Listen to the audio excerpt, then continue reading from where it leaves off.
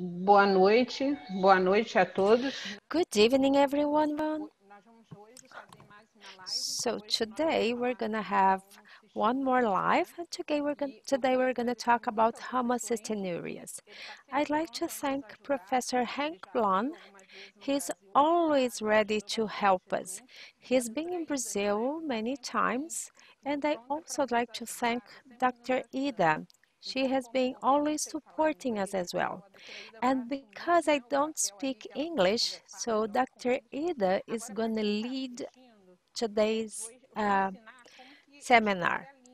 For those of you who are just joining us, you will see that at the bottom of your screen, we see an icon like a globe, and you can choose the channel. So select the language of your choice. And after I finish this, I'm going to ask Dr. Ida to also explain this in English for English speakers, okay? And then we're gonna have the presentation. So do you want me to speak in English? Yes, so that people know how to choose the language. Everyone, it's a pleasure for us to have this live with Professor Henk Blon. I thank Professor Henk very much. And Simone was trying to explain before how the channel for the translation works. So you have at the bottom of the screen like 3 points. This is a place where you can choose or the English translation or the Portuguese translation. You should do it right now before we start the presentation, okay? Alguma coisa mais, Simone? Simone, any observation in the chat? No. Okay. Professor Blon will speak to us. We are not sure if for about 40 minutes or something like that. And after that, we'll open like the space for questions. You can use the chat for writing your comments and questions. Simone and I will be reviewing the chat frequently during the session. So any problem you have with the translation or even with the sign of the internet, please write in the chat space, okay? So Professor Blon, now it's your turn. We know that you are 5 hours ahead, so thanks very much again, okay? Thank you very much. Of course, I'd like to thank Simone and also and the Mass Metabolic Group and Ida for the possibilities to lecture about my field, homocystinuria. So I'm very happy to share my knowledge with people all around the world, with patients, their families, and scientists and doctors. And I'm always happy to discuss and to provide my knowledge to give better diagnosis and treatment for this this group of imponers of metabolism. It's not as already Simone told. I've been in Brazil before, not many times, but a few times. But I was very happy to be in Brazil. It's a very interesting country. The first time I was, it was in Porto Alegre, and then we had our first Brazilian meeting of patients and families with homocystinurias and metabolic acidemias. And 2 years later, we had even an international patient expert meeting in Rio, which was also quite successful. And today is the third time we can meet and I can lecture and we can discuss on homocystinuria today. And I'm very happy to do so. Well, I will show you the metabolism many, many times until you can dream it. I will use it today to explain a lot of things about homocysteine, homocystinurias, and the disorders. First, I go quickly through the pathway. And if to explain homocysteine, we have to start at methionine. Actually, we have to start at proteins. Our body consists of sugars, fats, and proteins. And proteins consist of 20 amino acids, and one of them is methionine. So if proteins are degraded, methionine is formed. And methionine has a very peculiar metabolism, which I'll go through quickly. Methionine is activated by ATP to form acetyldenazylmethionine. Now, why do we have acetyldenazylmethionine? That is because this is the metal donor in the body. It methylates DNA, proteins, neurotransmitters. There are more than 200 different metal transferase reactions in our body. So this is really a very important metabolism, and that's the whole reason why we have homocysteine, because it's a product of this metal transfer reaction. These reactions occur in every cell, and they are crucial for adequate cell function. The product is acetyldenazyl homocysteine, homocysteine here, and that is normally hydrolyzed into homocysteine and adenosine. It's interesting or important to know that the equilibrium of this reaction is in the direction of acetyldenazyl homocysteine. As a consequence, if homocysteine accumulates, also acetyldenazyl homocysteine will accumulate, and this is an inhibitor of many metal transferase reactions. So one of the underlying mechanisms why high homocysteine is bad for the body is that it inhibits metal transferase reactions. And as I explained before, metal transferase is essential for cell function. And this can explain to quite some extent why diseases which cause homocysteine accumulation, why they are bad for the body. And we'll come back later in the lecture to which kind of organs and systems are involved in this. If you have any questions, I know it's a bit difficult with this when we have a lecture like this, but still, if you have questions, you can always ask me also during my lecture. But homocysteine itself is as the branch point of different reactions. Because homocysteine is depicted here, it can be degraded to cystathionine and then to cysteine and then further down the line to sulfate. And the first step is catalyzed by cystathionine beta synthase, which is the enzyme which, when it's a defect, we talk about classical homocystinuria. And this enzyme needs B6 to function well. Homocysteine can be degraded, but homocysteine can also be remethylated back to methionine. And therefore we have the enzyme methionine synthase. And this enzyme requires vitamin B12 for proper function.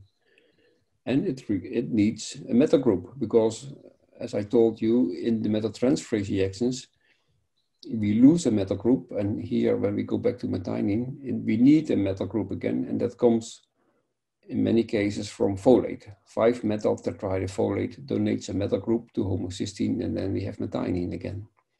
This circle, this reaction, this metal circle occurs in every cell. Even the red blood cell has metal transferase reaction. So the 5-methyl tetrahydrofolate is formed from 5,10-methylene tetrahydrofolate, and this reaction is catalyzed by MTHFR or methylene tetrahydrofolate reductase. Sorry if I speak these enzymes very quickly, but we'll use the abbreviations during my lecture. So MTHFR forms methyl tetrahydrofolate, and this needs vitamin B2 for proper function. Folate is also B vitamin, sometimes called B9 or sometimes even called B11, but it's also a B vitamin. So B vitamins play an important role in homocysteine metabolism. And all these red enzymes, CBS, methionine synthase, MTHFR, if they are deficient, they cause homocistinuria.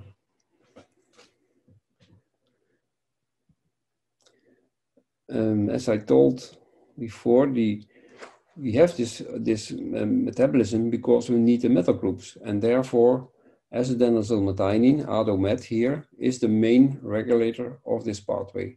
It means if we eat a lot of proteins, methionine is high, acetyldenazylmethionine is high. It will inhibit MTHFR, so we have no little metal tetrahydrofolate, and homocysteine cannot be remethylated.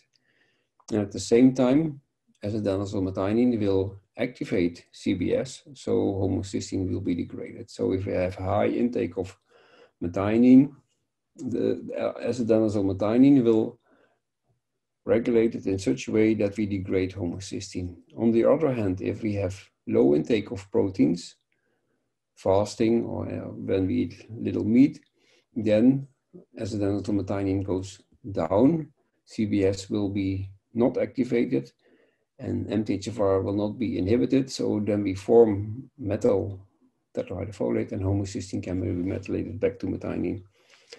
So the system is very well regulated, and that is also still because we need these metal groups.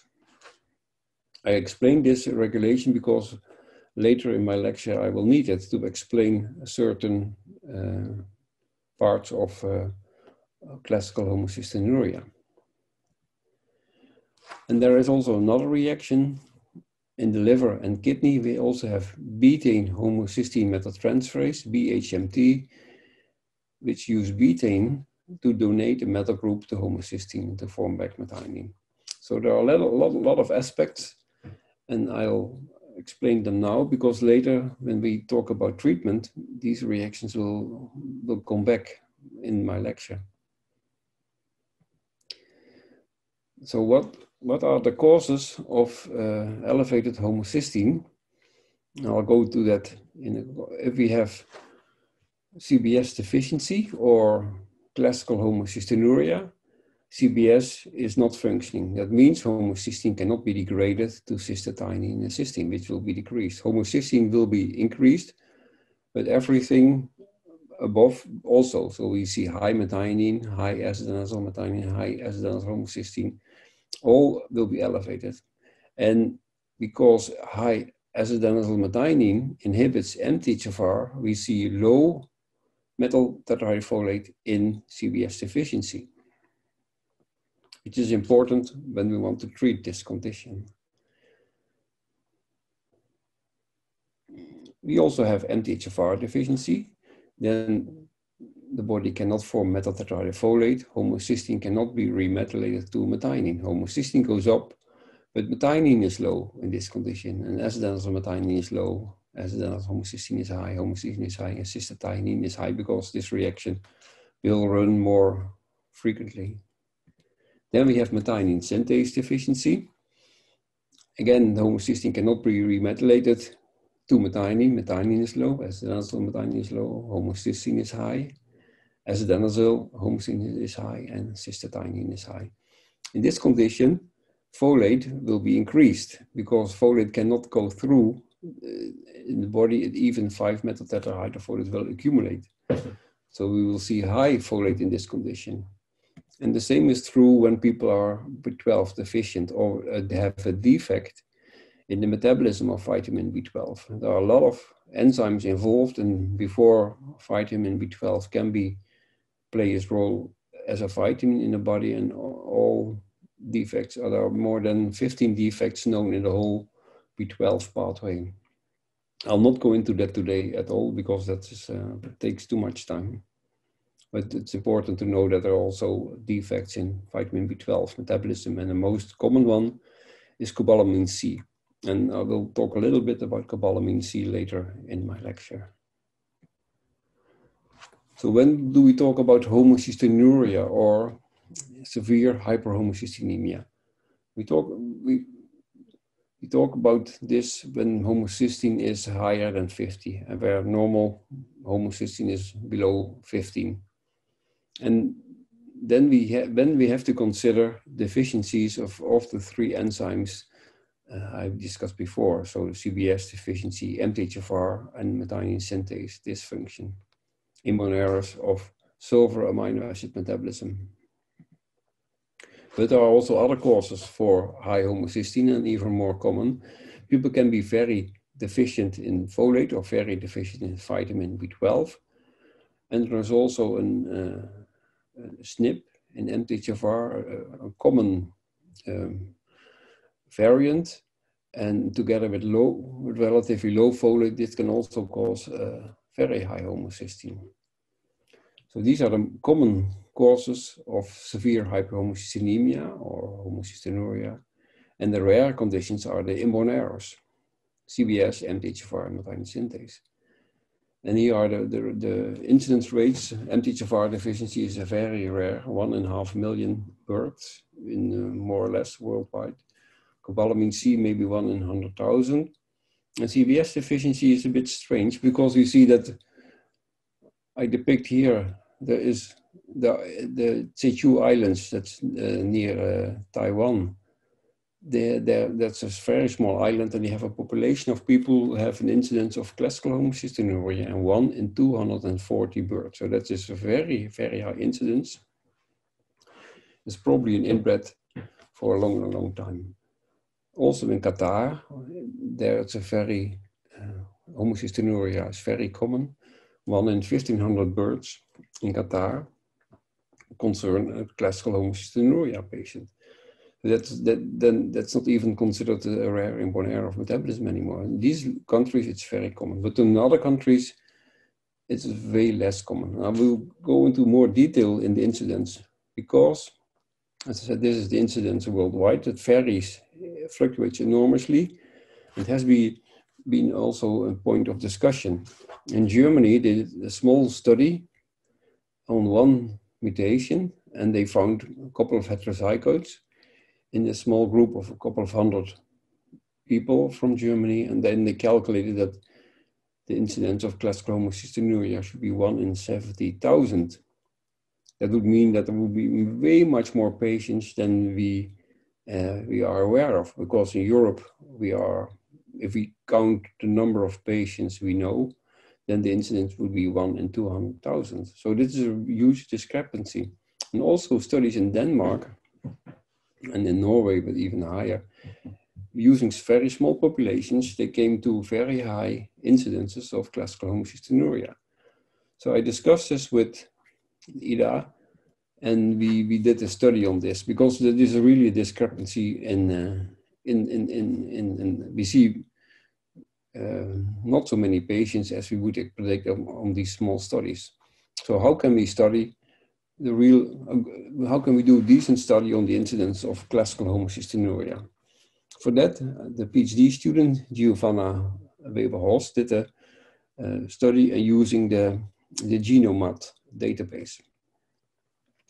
And it's depicted here. I'll go into more detail. GenoMat is a database for many studies, and it totally concerns more than 125,000 exomes and even more than 50,000 whole genome sequences of all kinds of groups. There can be patients, there can also be population genetic studies. So it's a diverse group, but it's a huge group, and they have sequenced the DNA, at least the exomes of many of these people. So these people are from all over the world. So we use this database to calculate the incidence of classical homocystinuria.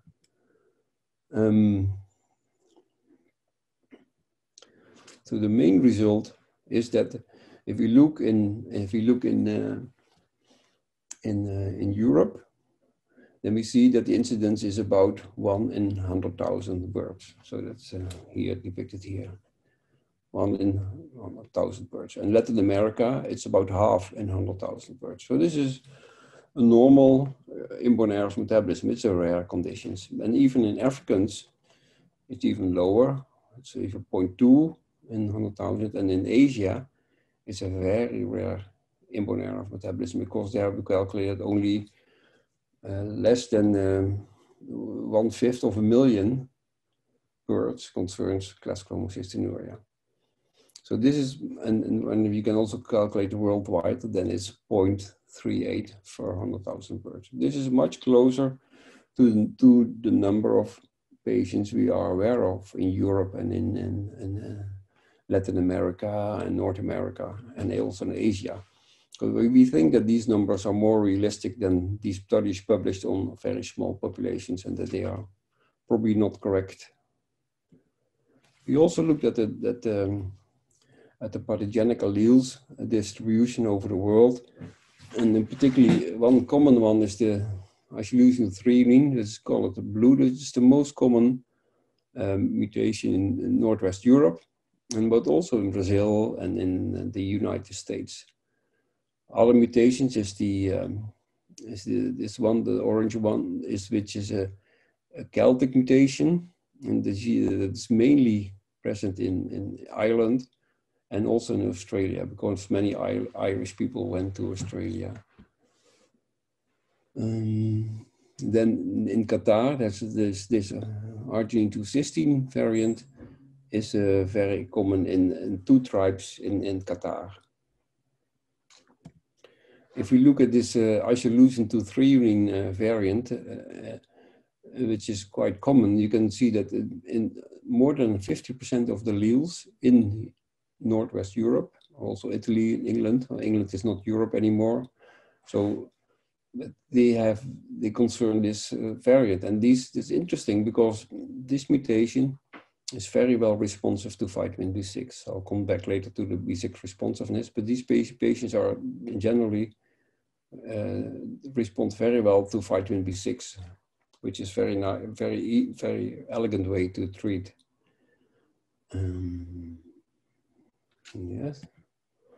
Then we go on to the clinical presentation of CBS deficiency or classical homocistinuria. There are 4 main features, such as skeletal abnormalities, Marfanoid features, scoliosis, mental retardation, venous and arterial occlusive disease, so premature arteriosclerosis and thrombosis, and ectopia lentis. I'll go to that again, scoliosis, and you see that the spine is not the straight line, is really curved. And this is a patient, CBS deficient patient from Nijmegen, and he has all features associated with CBS deficiency. His eye lenses are removed because he had ectopia lentis. He has Marfanoid features, very long arms and legs. Has also arachnodactyly, spider-like fingers. You can also see he has also scoliosis, as I showed in the previous slide. He is severely mentally handicapped, and he had 2 times he had a thrombosis. So he suffered from all clinical complications we know with CBS deficiency. But we also know that many patients have only 1 or 2 of these symptoms. So it's not that in this condition patients always have all these symptoms. Often it's only 1 or 2. The ectopia lentis is also an interesting and a very peculiar condition, because it's a very rare thing to happen, that the eye lens is detached. So that's because of the high homocysteine, and probably also because of the low cysteine, the fibrils which are connected to the eye lens to keep it in position break, and then the eye lens falls down inwards or outward. So if a patient has had ectopia lentis next to Marfan syndrome, which is another condition, eye doctors should always exclude classical homocistinuria. Because of this phenomenon, this very peculiar phenomenon, we studied the relation between homocysteine and refraction. And we did that in the Gutenberg health study. Gutenberg has a big area in Germany, and there more than 15,000 people participated in a huge study, and they were adults between 35 and 74. And we thought that maybe people with higher homocysteine have not so good eye lens fibrils, and they have high refraction. So we were I was very enthusiastic that we could do this study with such a huge population. But the result is a negative result in a way, because here you can see on the x-axis homocysteine levels in these individuals, and on the y-axis you see the mean spherical equivalent, so the diopters, to make it simple. So people of older age, above 20, often wear glasses, and many have -2, -5, many -6, 7, and some people have even -10. So our hypothesis would be that the people who have -10 or even more would have high homocysteine, but we don't see that at all. So if you look at the higher homocysteine levels, these people have the same refraction as the people with low homocysteine. So it was, in a way, negative result, but that's also the way science is. You know, you do these studies, and sometimes you find something, and sometimes you find nothing. But that's so we published this this year in PLOS One, which is a very nice journal. I continue a little bit on the clinical presentation of the homocysteinurias, and then then I compare CBS deficiency with the cobalamin C deficiency and MTHFR deficiency. And this is just a neonatal period and early infancy. And you can see that acute neurologic deterioration is not present in classical homocystinuria, whereas cobalamin C and MTHFR, this is really can be a very severe problem. Seizures, we don't see them only in the MTHFR in this early period of life. Developmental delay can be in all three forms of homocystinuria. Hydrocephalus, we can see that in MTHFR deficiency and sometimes in cobalamin C, but not in classical homocystinuria. Nystagmus is only confined to cobalamin C defect. If we look at late infancy and childhood, then we see that the stroke-like and arterial and venous occlusive disease can occur in all conditions and all forms of homocystinuria. And if you look at neurologic deterioration, that's mainly confined to the remethylation defects, to the cobalamin C and MTHFR. Spastic tetraparesis and also peripheral neuropathy and cerebral ataxia, these neurological conditions, we don't see them in this period of life in the CBS deficiency, but we do see them in the remethylation defects. Lens dislocation is mainly related to classical homocystinuria. We don't see that. There are a few cases reported, but it's very rare in the remethylation defects. Autistic features also in classical homocystinuria, developmental delay, also all three conditions, also seizures, psychiatric symptoms, and again, nystagmus is only confined to the cobalamin C defect. Yeah. Then in adolescence and in adulthood, we see again the neurologic deterioration, acute, subacute, and chronic, is present in the cobalamin C and MTHFR, and also the combined degeneration of the spinal cord. But again, the vascular complications in the venous or in the arterials can be present in all three forms of homocystinuria. Mental retardation too, unexplained psychiatric symptoms in all three conditions, and also seizures. Myoclonia only in remethylation effects, and again, the nystagmus is generally only seen in the cobalamin C defect. Well, how do we do the laboratory diagnosis of homocystinuria? So if patients have symptoms related to homocystinuria, you want to explore if there is really a defect. So the starting point is, of course, to measure homocysteine. And it's important in this that to know that homocysteine in plasma is mainly bound to albumin. About 80% is bound to albumin. Then another 10-15% is bound to cysteine and to homocysteine itself. Then we get homocysteine, it's a disulfide of homocysteine. and only 1% of the total homocysteine is free homocysteine. So we want to have a good estimate of homocysteine, you have to measure the whole sum of all these compounds of homocysteine.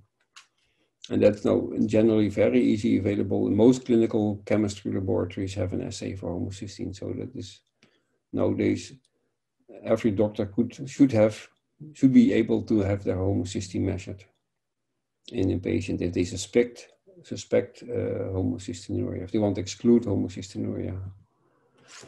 The next steps is to measure the other metabolites in the homocysteine metabolism, cysteine, methionine, cystathionine, and methylmalonic acid. Folate and B12 should be measured.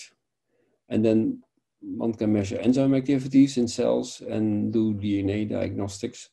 But in general, the enzymes are in most cases not measured. Most diagnoses are made on the metabolites, and then doctors go directly to the DNA diagnostics.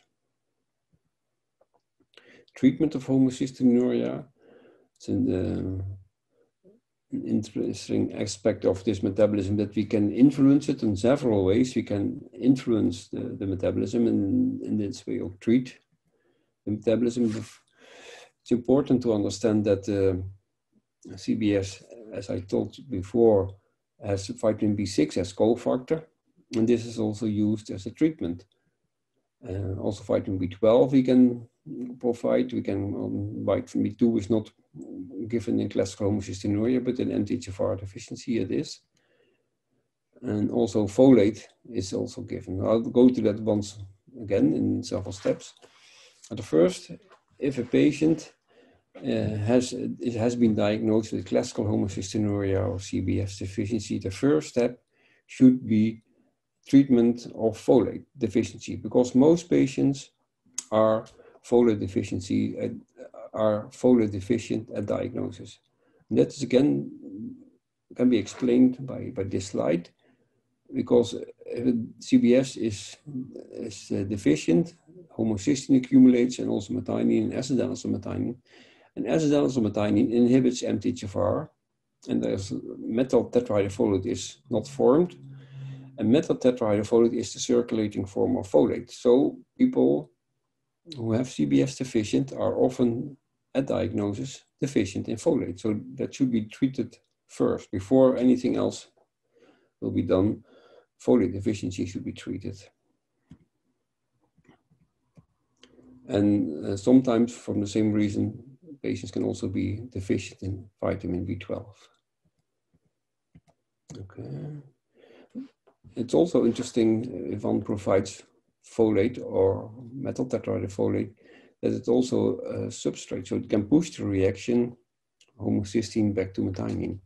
And because we still think that homocysteine is the accumulation of homocysteine is the bad guy in this respect, and we want to have homocysteine as low as possible, it's good to lower homocysteine at the expense of higher methionine.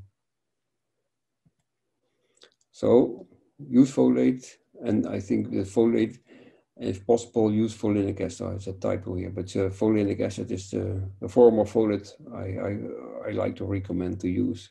And vitamin B12 should be monitored. The next test is to test to see if the patient is vitamin B6 responsive. And patients can be fully responsive, and that means that the homocysteine levels can be even close to normal.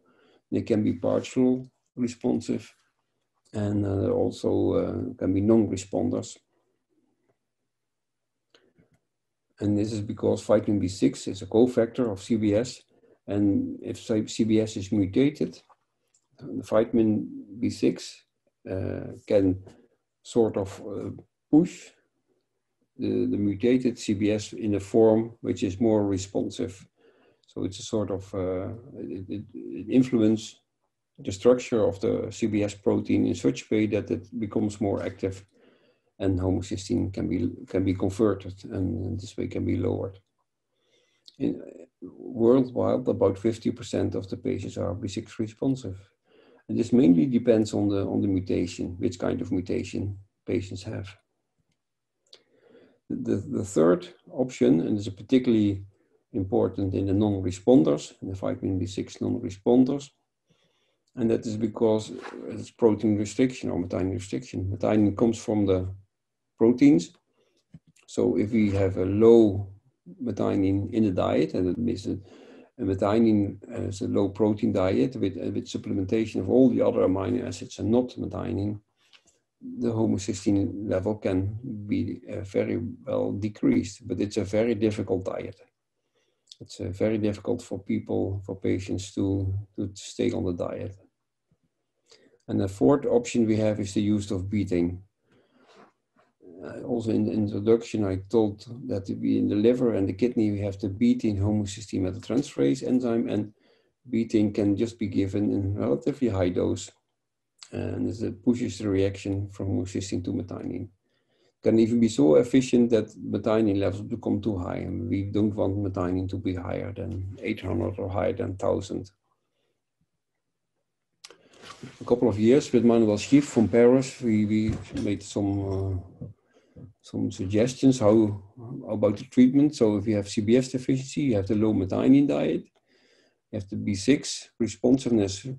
We recommend in infants 50 to 250 milligrams per day, and in children and adults a higher dose up to 500 milligrams per day.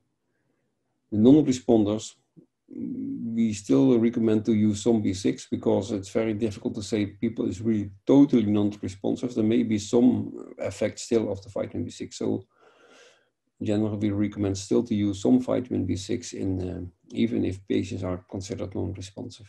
Then the folinic acid in a dose of 1 to 5 milligrams per day. Cobalamin, hydroxycobalamin, can be given once a week. 1 milligram can be taken orally. There's no need to inject this. It can just be orally. It's more than it's good. It should not be injected. And betaine, high dose in children, 150 to 250 milligrams per kilogram per day, and in adults, 5 to 20 grams. You see, it's a very high dose, grams per day, and then about 2 times a day. Also, we give some suggestions about the treatment of the MTHFR and the cobalamin C. But for today, I will not go into detail with that because these have very specific additional way how to treat this condition. For further reading, I also recommend to read our guidelines we published 3 years ago in the Journal of Inherited Metabolic Disease. There we also go through all the steps in treatment of classical homocystinuria. And does the treatment help? It's of course you can give treatment, but is it really of any use? Well, if you look at the homocysteine levels, you can see here, this is the isoleucine-3 mutation. This is very well B6 responsive. You see that on vitamin B6, homocysteine drops dramatically, and if you use even other treatment, then they have very low homocysteine levels. Other mutations has the various responsive, but also by using all the treatment strategies, one can dramatically lower homocysteine. Is this of any clinical significance? Is of course a next important question. Well, therefore, I have first go to one study. I first have to explain the relation between vascular disease and classical homocystinuria. On the y-axis is depicted the percentage of patients who had a thromboembolic event, and on the x-axis the age of the patients. And you can see here that there are patients with classical, this is a study from Harvey Mudd, already published in 1985, and it's still a very good study. If people want to read more about classical homocystinuria, this is an excellent study to read. But what we can see from the study that around the age of 25, about 50% of the patients have had a thromboembolic event, which is a very peculiar, because normally people at young age have no thromboembolic events. Sivan Yap did a study already a couple of years ago, already 20 years ago, and she studied 158 patients from Sydney and Nijmegen, Dublin, Manchester, and London, and totally he has had the years of treatment were almost 3,000 years of treatment by putting all these patients together. If we look at the study of Harvey Mudd, at this study, then we would expect to see 112 patients with a thromboembolic event. And these patients on treatment, only 17 had a thromboembolic event. So you see about a tenfold reduction in incidence of thromboembolic events due to treatment. And you can also calculate the risk ratio of 0.09, and this is a confidence interval. This study clearly shows that the risk for the thromboembolic complications is dramatically reduced by treatment. And all these clinical symptoms we see in classical homocystinuria, the risk of these complications can be reduced. So, of course, if the islands are removed, they will not come back again. They cannot treat it. But if people have -5 diopters and they take treatment, then you see that they don't, that the eyesight stabilizes. Also, the skeletal abnormalities stabilizes, and mental retardation stabilizes, and also the vascular complications I showed in the previous slide can be prevented. So treatment is not perfect, but it can prevent, it can lower the risk of complications clearly. But that's what I like to tell, and like to look forward to see you in Brazil in the future. And I enjoy the matato. I hope to drink one soon again after the COVID crisis is out of the world. And I send you the greetings from Erasmus University Medical Center, which is depicted on this slide. It's the biggest medical center in the Netherlands. And this is the view from the building. This is the harbor in Rotterdam. I recommend if you have any time visit the Netherlands, also visit Rotterdam. It's a beautiful architecture. Thank you for your attention. Thank you, Henk. I'm in time now. Okay. We have many questions and comments on the chat, but Simone, maybe you could start answering something? Podia começar perguntando, Simone? No. Would you like to start asking, Simone? Your mic is off, is muted. Tem eu vou pelas... Okay, so we start from the patients ones, because I already know their questions. The ladies here, they are having their first period, so mothers are concerned about pregnancy in homocystinuria. They do not know about contraception, whether they are able to take them or not. I realize mothers are really concerned about pregnancy because they are already dating, you know. Yes, there are very, well, first of all, when women consider to become pregnant, they should go to the doctor and have their homocysteine checked and sorry, have the optimize the treatment again. But the risk for the fetus, for the offspring, for the baby, is not there are no severe.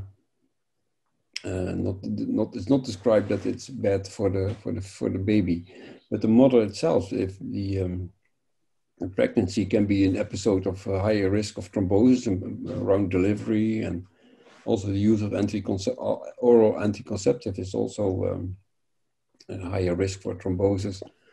So people should really take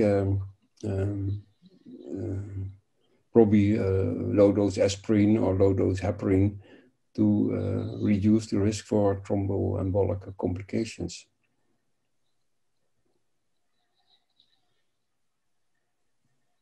That answers the question? I think so. Alguma coisa mais, Simone, dessa parte de gestação? Anything else regarding pregnancy, Simone? Eu acho que sim, eu acho que deu para entender. I believe it answered your question. I will ask Hank to comment, is that the main problem when a woman with classical homocystinuria is pregnant? Do you think that the main problem is for the woman or for the fetus? What I mean, they have a higher risk to have the baby with some abnormality? No, the risk for the baby is very small. And the risk is mainly the mother. Okay. There are I'm not aware of babies who have congenital abnormalities from mothers with homocystinuria. So the risk is mainly the mother itself and not so much, not the baby. Doutora Ida, tem uma mãe Dr. Ida, there's a mother here asking about how common is it for a patient having dystonia? We have many questions regarding like the mutation, beta-in, but we will start with like a more clinical question. Do you know if dystonia is frequent in patients with classical homocystinuria? Movement abnormalities? No, it's not that common. No. Okay. It can be secondary, maybe, but not a main symptom. Regarding the B6, okay, because we have some patients from the CBLC group, okay, and one question from the CBLC group is if those patients, if they need to be on B6 therapy. Mm-hmm. That's a good question. People do, in general, it is recommended to use some vitamin B6 to stimulate CBS to degrade homocysteine, but there are no studies showing it's beneficial. So it's a matter of discussion if patients with cobalamin C should take additional B6. But in generally, at least I recommend to use a low dose, even lower than we published a while ago. So maybe 10 or even 5, maybe 25 milligrams per day. But if patients have to take a lot of treatment, and any additional treatment is of course cumbersome. It's difficult to take all the treatment. So B6 is not really very important in these cobalamin C defects. Okay. You know, the president of our Latin America Society on Inborers of Metabolism is attending your lecture. She attended, and is Aida, thanks very much for being with us. And she is asking if, which is your opinion about the use of vitamin C in patients with classical homocystinuria who are not responsive to B6, like for protection of the vascular epithelium? Yes, there's no Doutora evidence. Ida? Oi. Doutora Ida? É só a senhora falar o nome da pessoa. Dr. Ida, can you mention the name of the person so the person can ask the question on the mic? You just tell me the name and the person can ask themselves. Okay, so if you wanted to ask a question, you can ask in Portuguese. Remember that he does have translators, so you can ask the question in Portuguese if you like. About the vitamin C.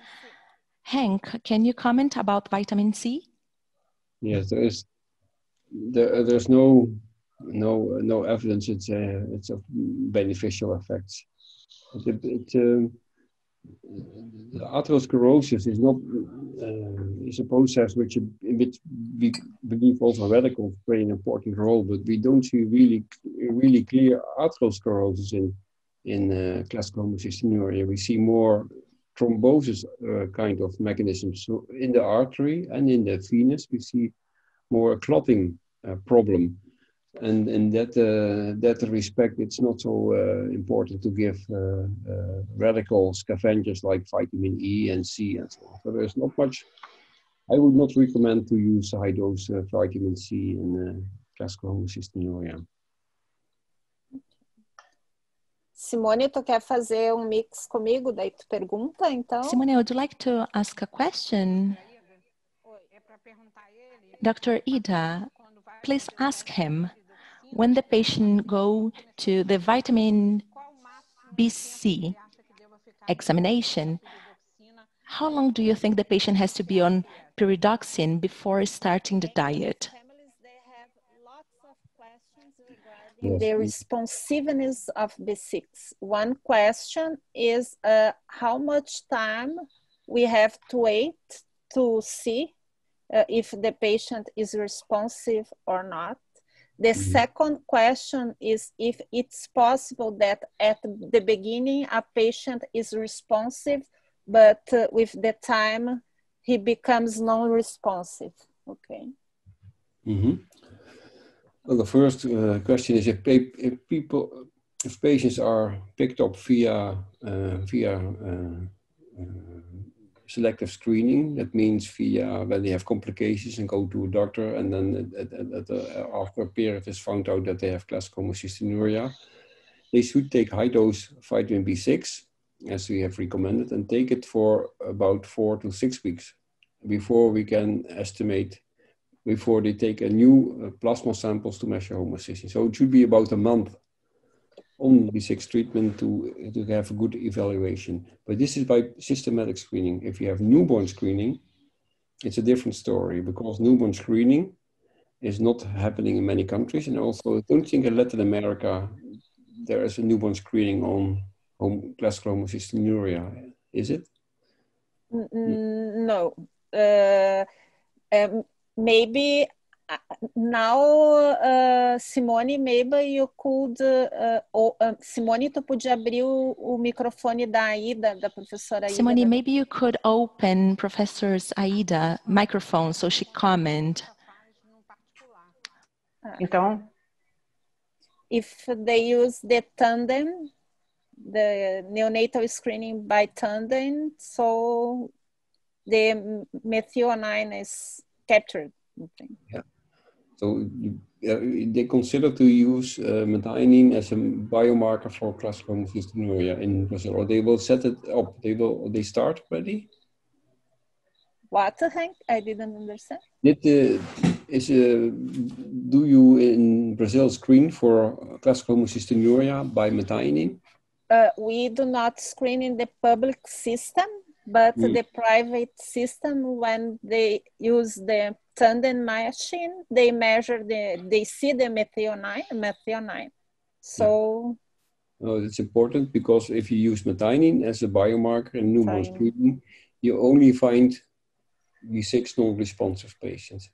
So in Ireland and in England, they do also newborn screening. Then they do a very small test. They give the baby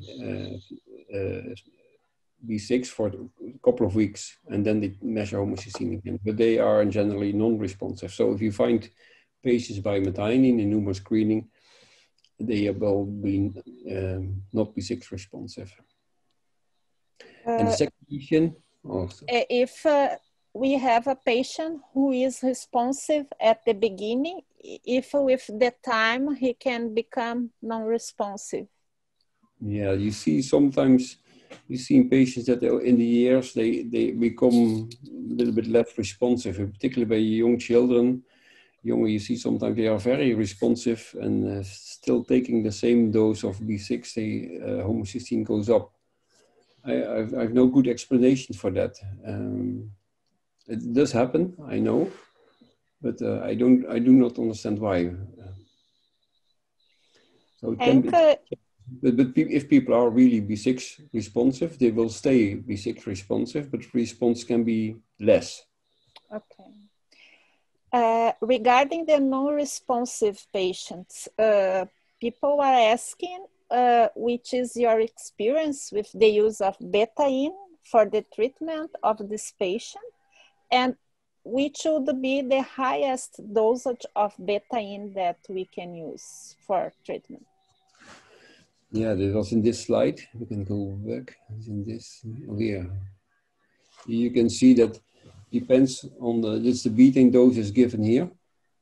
You see for children 150 to 250 milligrams per kilogram per day, 2 times a day, and adults 5 to 20 grams, max 20 grams, two times a day.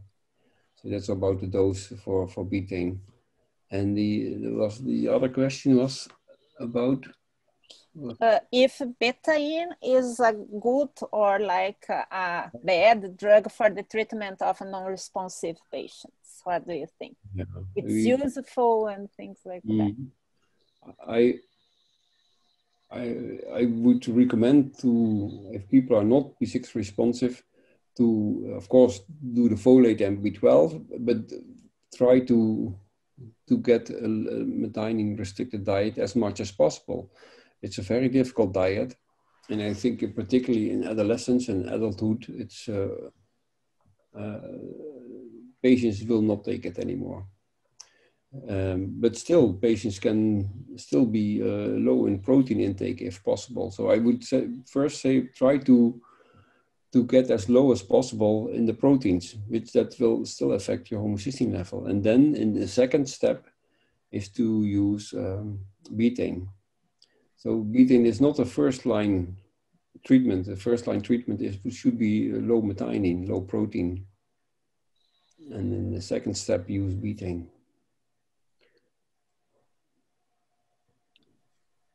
Doutora Ida? Oi. A mãe ali está perguntando. There's a mother asking for how long do they test a newborn regarding B6. Again, we will come back to the responsiveness test, okay? You told in your presentation that classical homocystinuria patients who are picked up by neonatal screening, probably they have the non-responsive form. Do you agree? Yes. This is what we expect. So if we have a newborn with the diagnosis of classical homocystinuria, for how much time we should test this newborn for responsiveness? If the baby is picked up by newborn screening, yeah, only 2 weeks. Only 2 weeks. Okay. A short period, because still you want to see if there's any response. If there is any response after 2 weeks, but I am aware of newborn screening, and only one patient of the many patients I heard about, only one was partially responsive. And generally, patients who are responsive to B6 have normal methionine at birth. So you cannot find them by methionine. And only the non-responsive ones have a high methionine after birth. Okay. We have many questions regarding classical homocystinuria, but I will change to the CBLC group, okay? They have 2 questions. The first question is about folinic acid. If you are aware of the difference between the use of folinic acid or calcium folinate, okay? And okay, this first question, I do the second later. Yeah, if you can, folic acid can be bought in a pharmacy, it's very cheap, but it's not a natural form of folate. So folic acid is needs to be reduced before it is active, and the folic acid is resembling the natural forms of folate, so it is inhibiting folate metabolism. So I really recommend, particularly in the remethylation defect, like the cobalamin Cs, where they use a higher dose of for folate. I recommend folinic acid, because that's form for used folate who is immediately available, and that is probably better than the synthetic form folic acid. Thank you. The second question is about B12, okay? The plasmatic levels of B12 in CBLC patients, because as they receive B12 sometimes like even every other day, they usually have high levels of B12 in plasma. And they are asking if what would be the best level, if they can trust in the levels as a biomarker of the treatment. No, there's no need to measure B12 on treatment. In cobalamin C patients, they should take very high, the highest dose of hydroxycobalamin orally and intramuscular. And the measurement of B12 has no use. B12 will be sky high in plasma, in blood, but that's it doesn't matter if it's 20,000 or 40,000 or 10,000. There's not much meaning. It is not used to monitor treatment. Okay, there is one question regarding the beta-in treatment. What would be like the problem if the patient uses like a high dosage of beta-in? I mean, what's the adverse event of beta-in, what we should take care of? Yeah, the beta-in, there's not much adverse events, in particularly not in remethylation defects. There is some doubt that the combination in classical homocystinuria, if they take very high dose, I mean, taking a higher dose than we recommend is of no use. It only costs money, and it is not more effective. The dose we recommend, and also the company recommend, is it doesn't help if to give any higher. And there is some in classical homocystinuria where methionine goes high. The combination of high betaine and high methionine may be bad for the patient. So don't take higher betaine than recommended. Okay. Now regarding the genotype-phenotype association, that mutation I278T, okay? If the patient has one allele with this mutation and the second allele is like a very severe allele with a nonsense mutation, what do you expect, that the patient is responsive or non-responsive? It cannot be completely predicted. The genotype gives an indication, and many patients who have the really good B6 responsive mutation in combination with another mutation are to some extent B6 responsive, but there are people who have such a combination who are not B6 responsive at all. So in this way, to understand this, is that because the active CBS is a complex of 4 to 8 CBS proteins, and how that cluster together.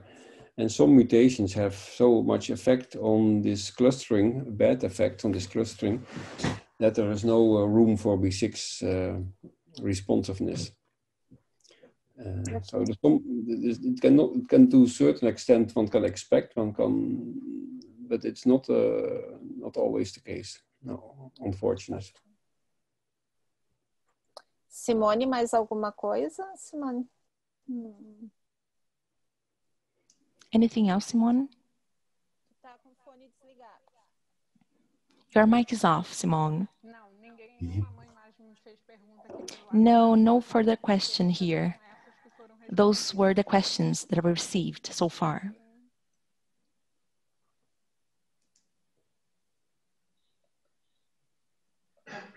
Okay. Hank, we think we asked all the questions that we had in the chat. So I would like to know if you have something else to tell us. We really appreciate it The chat is in Portuguese, but after I can show you, people, they appreciated very much the lecture, okay? So thank you very much. It's my really great pleasure to lecture, and next time I hope to be able to come to Brazil and to look people in the eyes and to talk face to face, because that's more easy than in this system. But this is the second best option, I would say, and I'm really happy. I'm very pleased to do so. Okay, Simone, tu quer encerrar daí? Simone, would you like to wrap up with a few words? O senhor sabe que o senhor sempre vai ser bem-vindo aqui no Brasil, né? Dr. Hank, you are always welcome here in Brazil. We always have something to learn from you.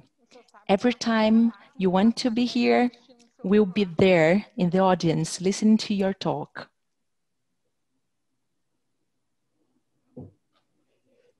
Two years' time, 1 or 2 years' time. Ok. Ok.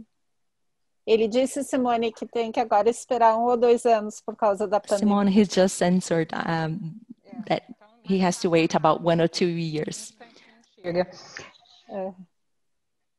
Sim. Hope it goes really quick. Yeah. So maybe you can wrap up, Simone. Would like to thank everyone's. I'd like to thank the interpreters. Everything worked fine. First of all, I'd like to thank Professor Hank because he's always here, available to help us. And as a mother, I'd like to let everyone know that we have a really difficult treatment, but a treatment that is possible. I see that lots of people have a hard time following the treatment, but this treatment is possible to be done. Nowadays, my son is doing so well that we have to increase his numbers because he has got everything under control. But it's a 24/7 work. Unfortunately, when we have a late diagnosis, it's a little bit difficult. But hopefully, we are going to have an early diagnosis soon here in Brazil, so that patients can be treated from birth. At the moment, we only have one small daughter of almost 1 year who had been early diagnosed, and she's going to be our reference. She's one of the first ones that I met that had an early diagnosis. Lots of others just had diagnosis after a few years, but we are struggling to improve this here in the country. We have already been able to incorporate the formula to be freely distributed by the country. We still do not have the appropriate food yet, and we still need the early diagnosis for HCU, but hopefully we are going to have that soon, because we want our patients to have a better prognosis.